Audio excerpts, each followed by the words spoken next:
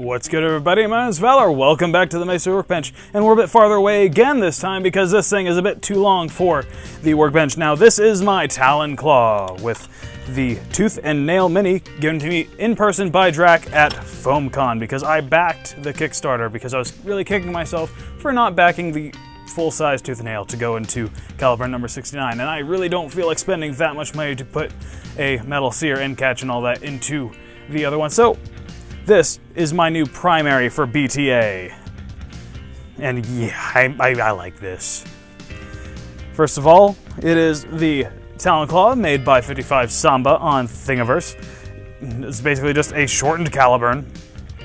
I'm using the sort of monolithic AR-style mag weld that was designed for this because I don't really see myself taking apart my Talon Claw too often, and if I really need to just swap a spring out for a lighter one, it's just 3 nuts on the back. And the whole body is printed in this nice sort of, this is actually 3D Solutech Real Purple, which prints out really nicely, and it's cheap to boot. And the red is Premier Iron Red, which actually matches Crimson really well. And this is a Crimson soaker stock that I had lying around. In the future, I'll probably add a folding worker buffer tube, but for the time being, this is the perfect length when it's all collapsed up. And yeah, on the front here is a SAB sort of angled foregrip, because they released files for that and I like angled foregrips and this one looked nice. I know it's sort of a blasphemous thing to put an SAB product on a caliburn, but whatever. And on the front is the removable orange muzzle that holds the multi-tool, so if I really need to, I can take it apart. And on the front, the very front, is the scar. And this is just the standard caliburn scar that I have shrunk down to its shortest setting, because short barrel and everything, even with the Tooth and Nail Mini, I still like having the shorter barrel. No sort of tube over this, just so I can sort of adjust it on the fly. And I actually strung this up the other night, and it's performing quite well. Like, I like using it fully open with worker darts, and then about a 1/6 of a twist for dome tips. But yeah, I quite like this thing. There's a little bit of twist right here because of the pusher, the arms being covered with the plastic, which I will be replacing these with arrow shafts in the future, just to remove a little bit more of that wobble because the plastic is just a little bit loose on the threaded rods. The whole front end is actually quite rigid. It's just that. But yeah, with the full K26 Tooth and Nail Mini, I will actually get you some numbers right here because I actually have a new chronograph courtesy of one of my Patreons, Slater. Big thanks to you, buddy. And this is the same chronograph that Qualcomm has and everything, so there are a lot of benefits to using this thing. Let me turn it on. And I got this primed. Let me get one shot through here. 195. 196. And let me double check to make sure the scar is opened completely for max FPS. Yep, it's opened up.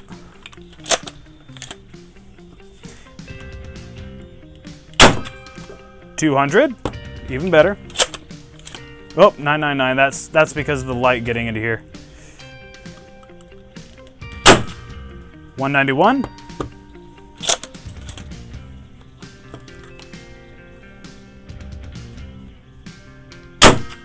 184. And I think I might have 1 or 2 more shots. I've got 1 more shot in here.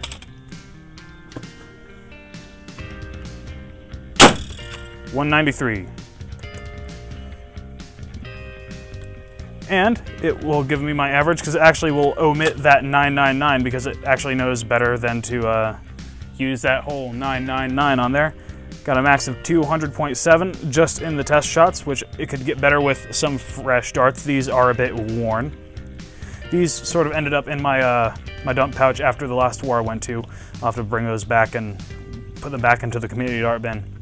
I was getting a 193 average on those 6 shots, which, you know, it's a little bit of variance, but it's still fairly consistent. And this is also sort of my review on the Tooth and Nail Mini.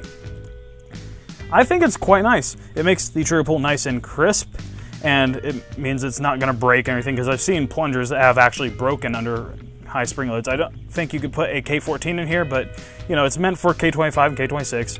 And one thing I did discover alongside Qualcomm is at FoamCon if you have sort of beefier palms than I do, because like my natural sort of grip is like this kind of, is if you have more of a open-handed, looser grip on there, like if you have a meteor palm or whatever, the seer likes to bite you, which is kind of hilarious when you think about it.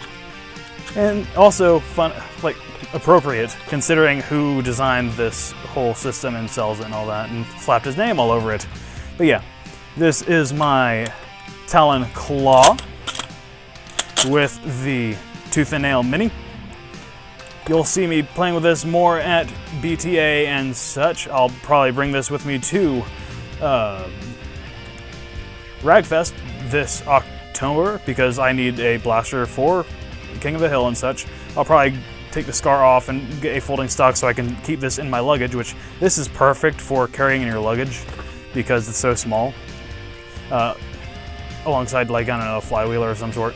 Hopefully TSA won't break this if I fly. I might end up just driving, but that'll be a long-ass drive. But yeah. As ever, relevant links down below. If there's a link to where you can buy the Tooth and Nail Mini yet, I'll drop that down below as well. My name is Valor. Thanks for watching.